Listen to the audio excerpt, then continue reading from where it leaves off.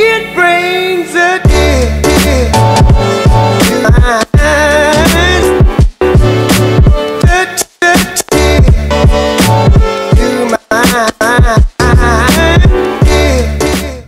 Look, I think that we live in a short-term success is in everything, politically, business-wise.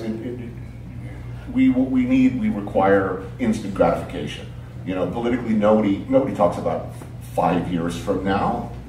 Nobody cares about that. Our attention span isn't that long anymore. They care about the 6 o'clocks on Monday.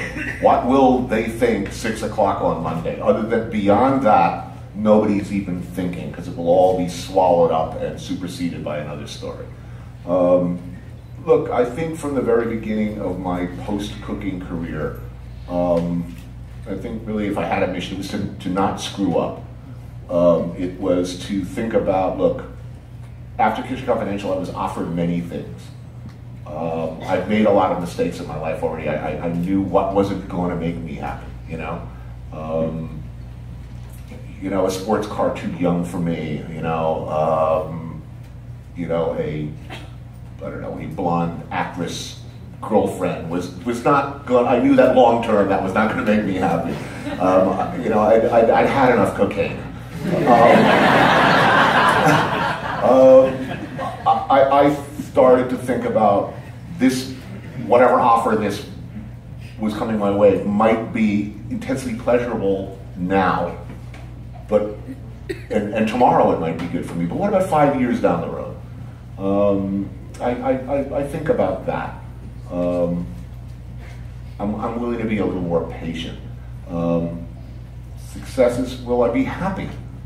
Do I like the people I'm dealing with? Do I like, having looked in the mirror, having woken up every morning for many, many years of my life, if not most of my life, and looked in the mirror and seen somebody who I didn't particularly admire, and in fact somebody who I was, often somebody who was ashamed of the things that he'd just done or did the day before, or the week before, the years before. I try to feel good about tomorrow, about the decisions I made today. I live in business by something I call the no asshole rule. And I think it's an important one. I actually like everybody I do business with. Okay? I like the people I work with in publishing. I like my agent. I like everybody I deal with in my television show I work with. That's important. I think about when I'm having a meeting with somebody who's offering me a lot of money to do something, along with other considerations. Vanity being one of them. Will I be embarrassed by this? Do I want to be the Tidy Bowl representative or Anthony Bourdain for Imodium? Anthony Bourdain, I'm on the road 250 days a year. And a lot of that time I'm shitting like a mink. No, I don't want to be that guy. A lot of the time I'm thinking, the phone's gonna ring at 11 o'clock at night. Do I want it to be this guy on the other end? Am I gonna be like, oh, damn, when I see caller ID, I'm like, oh, geez. I don't have those conversations. And I've had meetings. I went in with Chris and Lydia, my partners from 0.0, who've been producing my shows since the very beginning. I've been working with the same creative team. We went to this one meeting in LA, of course, and a guy offered us a TV show and a deal to come in that would have made us all spectacularly, like Bond villain wealthy, helipad wealthy, big international show with board game iterations and licensing and all the rest. And we came out of the meeting. We all stood silently after what the meeting went fantastically well. And we're standing there in the parking lot afterwards. We all looked at each other, and the phone rings 11 o'clock at night. Do you want it to be that asshole? And we're like, no, wait. That's that. So are you happy? It's the same thing I ask the people that I care about when making the show. It's not about will people like it? Will the maximum, are we going to kill in our demo? It's, are we having fun? Are we having fun, all of us together in this enterprise? Are we doing the best work we can, or the weirdest, most interesting work? Are we pushing ourselves? Are we interested in what we're doing? Are we having a good time? And when we wake up tomorrow and look in the bathroom mirror, are we going to see somebody who did their best yesterday? That's it. What else could you? And certainly there's a lot of talk around this week. Do you think about that? Do you try to process, okay, book publishing is supposedly on the ropes, or digital media is, you know, a very strange business these days? I don't know. It's people have nothing else to write about, so they write it. It might be true this week, but I mean, everybody's. First of all, it's just not important. I mean, I think there will always be stories. I believe I'm romantic about